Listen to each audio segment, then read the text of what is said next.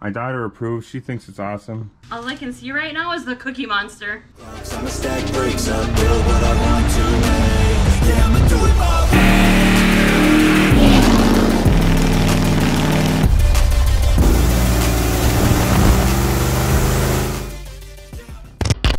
So I've had this idea for a little while now. I need a headliner. I have no headliner in there.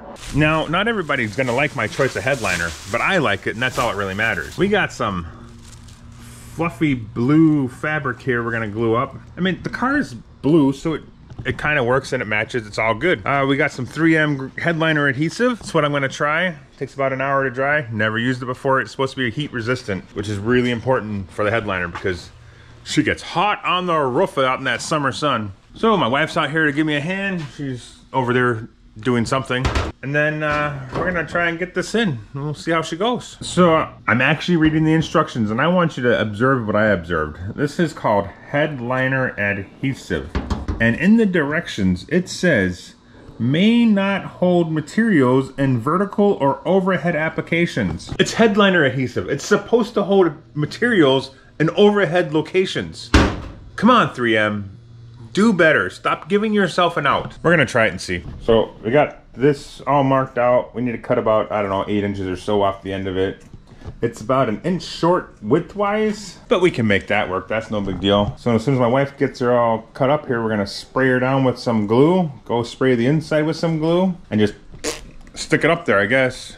So the theory here is you gotta spray this on in overlapping layers. I'm probably gonna make a mess. I'm gonna try cardboard here so I can get glue over everything I don't want it over.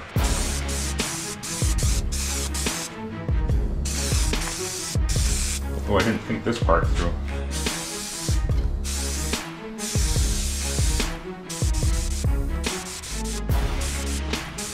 I'm not sure how we're gonna get that in the car without gluing it to itself. And what if we should have done like sections at a time?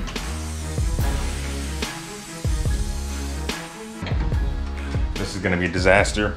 Now you're gonna start pressing it up. Make sure you're doing it right where you left off so you don't have no sags in it, you know? Make sure you're pushing firmly on it.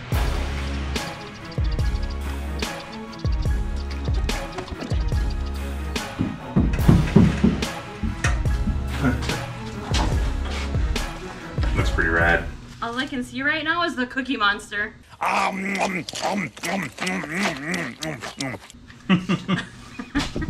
There's before and there's after. How freaking awesome is that? Hell yes. I can't wait to get the front half in. It's gonna look so cool. That actually worked way better than I expected to get that in there. I'm pleasantly surprised. I'm hoping the front goes just as easy. We are gonna change up how we do it a little bit. My wife's cutting the next piece right now. We're just gonna spray the entire inside here and then just like a 6-inch strip on the fabric, and we're just gonna get it in here and get the fabric up, and then we'll spray the fabric in here. That way we're not folding it in on itself and creasing it and having it glue to itself, which was going on the last time. And we're gonna give it a go. It's so cool.